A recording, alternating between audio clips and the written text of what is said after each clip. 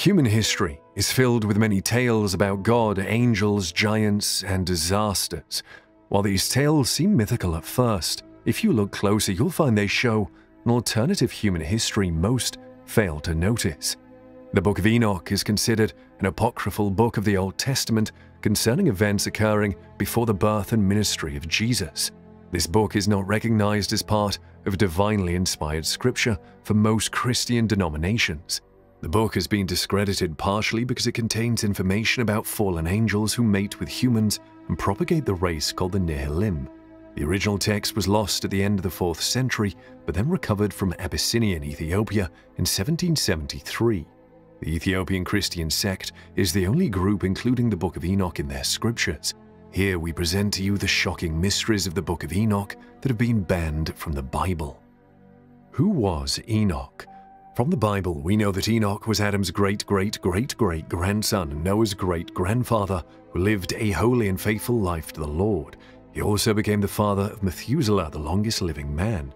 Throughout his 3+ centuries on earth, he has numerous other offspring.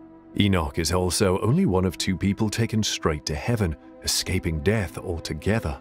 After 365 years on earth, God takes him away as stated in Genesis 5:24. The verb for take appears to mean snatched up or carried away, perhaps similar to the way God had taken Elijah the prophet.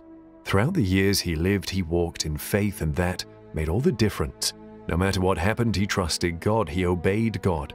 God loved Enoch so much that he spared him the experience of death. Enoch is the subject of many Jewish and Christian traditions. He was considered the author of the Book of Enoch and was also called the scribe of judgment.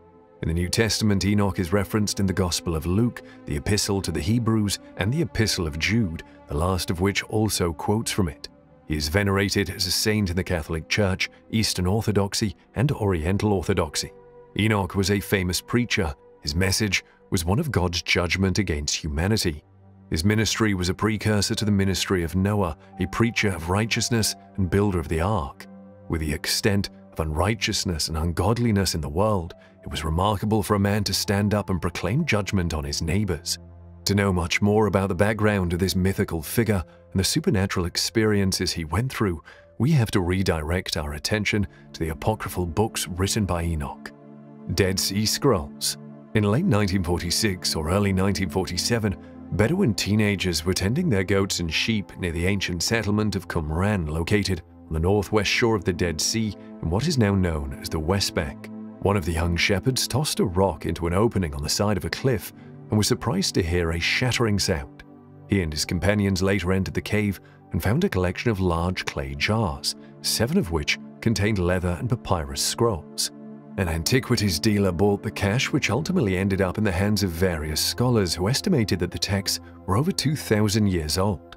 After the word of the discovery got out, Bedouin treasure hunters and archaeologists unearthed tens of thousands of additional scroll fragments from 10 nearby caves. Together they make up between 800 and 900 manuscripts. It was the Book of Enoch, which is comprised of 5 books, the Book of Watchers, the Book of Parables, the Astronomical Book, the Dream Visions, and the Epistles of Enoch. The Book of Enoch.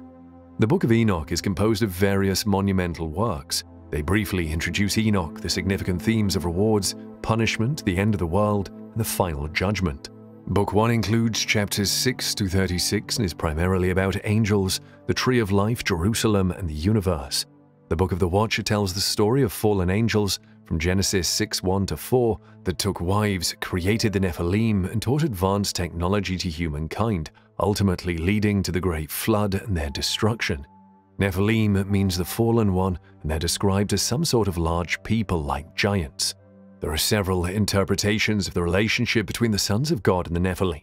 Some have understood the sons of God to be fallen angels, and the Nephilim are the offspring they produced with human women. This view was described in the first book of Enoch, a non-canonical Jewish text, and remains a popular explanation. The first book of Enoch also notes the Nephilim were giants, which seems in accordance with the people of great size.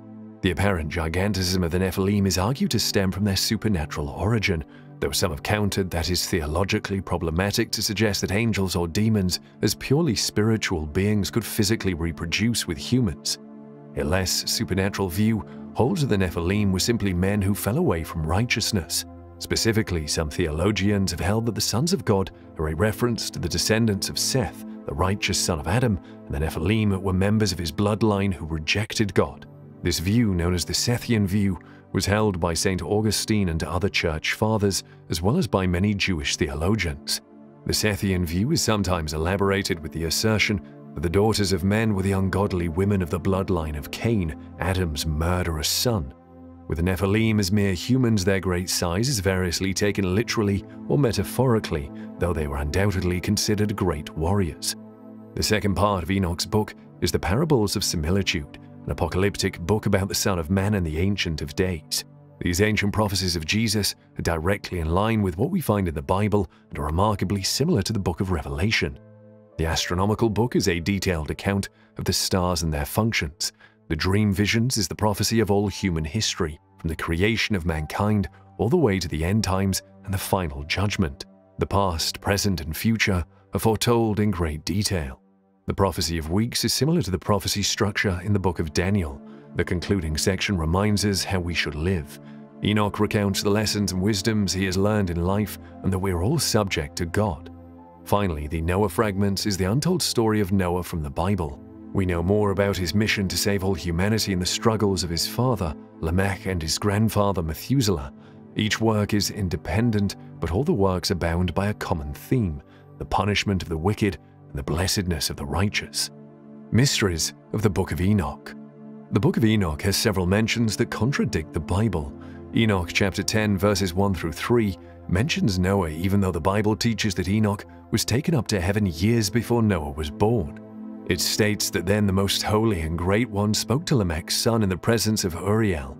Lamech said to him, "Go to Noah and tell him about the flood. In my name hide and tell him about the time that the entire earth will collapse. A deluge is scheduled to hit the whole earth, and it will wipe out everything that is there."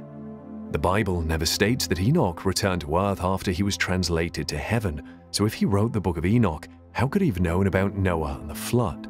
In the Book of Enoch, chapter 10, verses 8 through 9, God places all the blame for the corruption on earth on a demon named Azazel, which says that the whole earth is being corrupted through the works that Azazel taught him to ascribe all sin. The Bible doesn't mention any other demon besides Lucifer, also known as Satan or the devil. Not to say there aren't any other demons there, still they're just never named, and Satan is the one who is ultimately blamed for the evils of our world because he is the originator of sin. Jesus said in 1 John chapter 3 verse 8 that committeth sin is of the devil, for the devil sinneth from the beginning. For this purpose the Son of God was manifested that he might destroy the works of the devil. Fact. Also in the Book of Enoch, chapter 13 verses 5 through 6 imply that the fallen angels repented for their sins. The Bible indicates the opposite because it says the fate of Satan and his angels is hellfire in Matthew chapter 25 verse 41, stating, "Then shall he also say unto them on the left hand, Depart from me, ye cursed, into everlasting fire prepared for the devil and his angels."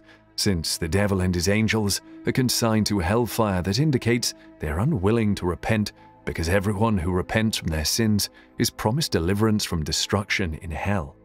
Chapter 3 of 2 Peter verse 9 states that the Lord does not waver in his promises, as some consider slackness, but is patient for us, and not in a position to allow anyone else to die, but everyone should become repentant. Not only is it claimed in the book that demons repented, but it also states that demons were no longer able to contact God after their initial rebellion, saying they could not speak with God or lift their eyes to heaven. But in Job chapter 1, Satan could come directly before God in heaven and talk to him about the Job and his fidelity. The concept of heaven is also described differently in Enoch's book, which describes God in heaven that is completely unbiblical. The Bible in Revelation chapter 21 and verse 21 describes the ground in the city of heaven as being made of gold. It says the street of the city was pure gold as it was transparent glass. The book of Enoch chapter 14 verse 10 says its groundwork was of crystal. This is just one example of the many contradictions the book of Enoch gives in its description of heaven compared to the Bible. There are many more contained in the book of Enoch, chapters 14 verses 9 through 25. Many astronomical and meteorological contradictions in the book of Enoch defy both the Bible and modern scientific facts. For example, in chapter 33, verses 1 through 4, the book of Enoch states that Enoch mapped and counted all the stars in the sky. However, Jeremiah chapter 33, verse 22, says the stars cannot be numbered. It's a physical impossibility because there are so many of them. Astronomers estimate there are about 100 million stars in the Milky Way alone.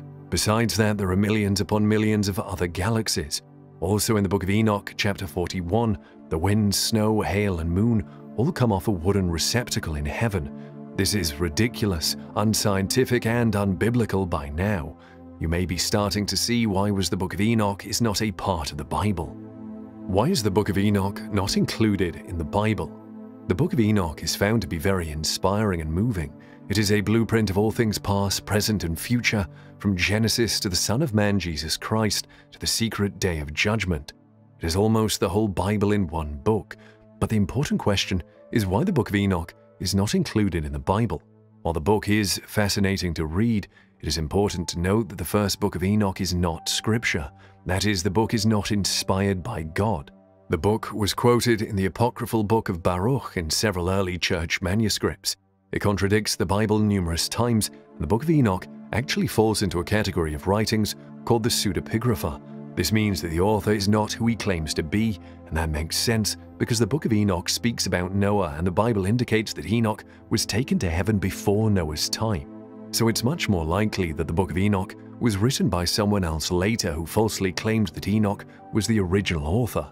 Therefore, the book of Enoch doesn't have much value for Christians who are trying to learn the gospel truths. But one of the reasons Jude may have quoted from it is because it was well known at the time, and the passage he quoted from contained some inspirational truth which helped strengthen his case for the gospel.